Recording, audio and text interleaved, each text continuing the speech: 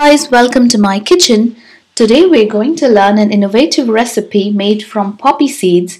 So this is basically a vegetarian prep made from poppy seeds, which are easily available in any of the Asian stores or any supermarkets. As you can see, they are dot-sized seeds that are easily available.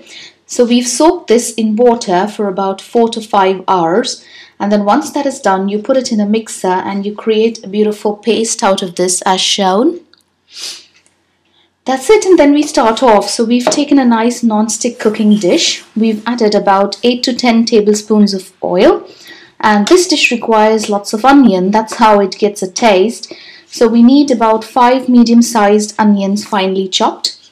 So once the oil is nice and hot, we'll toss our 5 onions nicely chopped into the oil. So we mix this well and allow the onions to cook into the oil.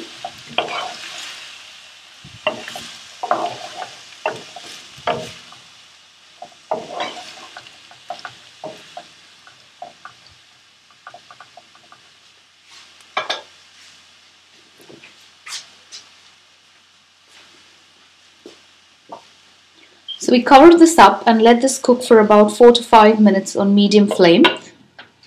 So after letting these onions cook for about 7 to 8 minutes on low flame, these onions are now nice and ready. As you can see, they've lost all the moisture and they're nice and soft. So we'll now start by adding some of the basic Indian spices. So we add 1 teaspoonful of turmeric powder,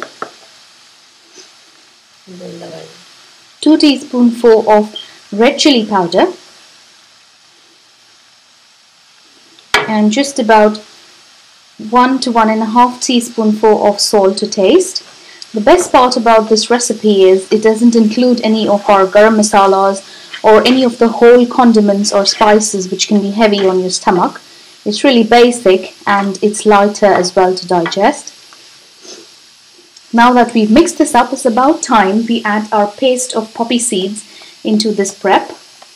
So this is just about 100 grams of poppy seeds that we brought from the supermarket. We soaked it for about 4 to 5 hours and then created a paste out of this by adding sufficient amount of water in the mixer.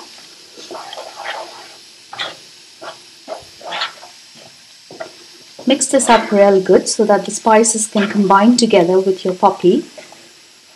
So we'll keep stirring this for the next 2 minutes until this combines together and mixes well with all our spices and the cooked onions so that they all taste alike.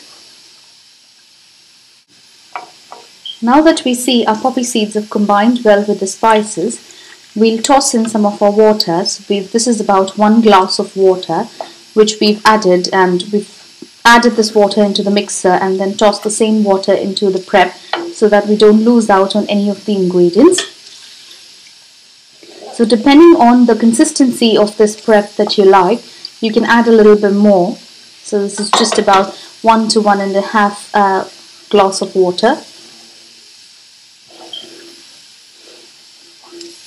Mix everything real good.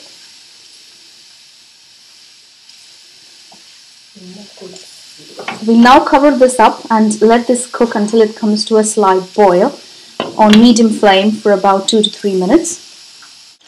So we've now opened this up after cooking this for about 7 to 8 minutes on low flame. As you can see, the water has got evaporated and the consistency is just right.